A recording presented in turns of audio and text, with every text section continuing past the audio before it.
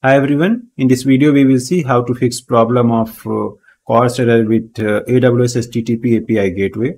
So here I have React application which is calling API gateway endpoint, but my pre-flight request is failing with 404 and my API call is failing with CORS error like this. So to fix this, we need to modify CORS setting. So go to your API gateway and then go to CORS setting and configure.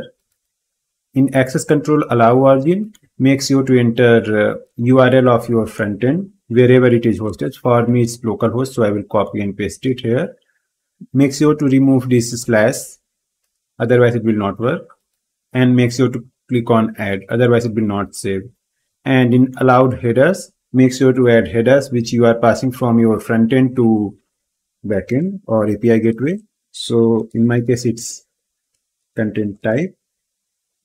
Also, if you are using authorization header, make sure to add it like this.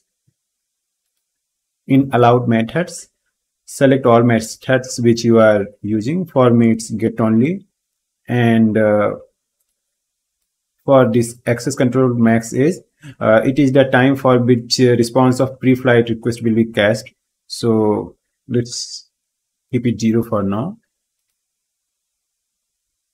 and save it. After saving, you should see all these changes here. And now if I refresh, here pre-flight request worked, it's 204, and here we are able to see allowed method is get and allowed headers are this header, and this is actually API call which is successful, and I am able to see the data here. So hope it helpful. Thanks for watching.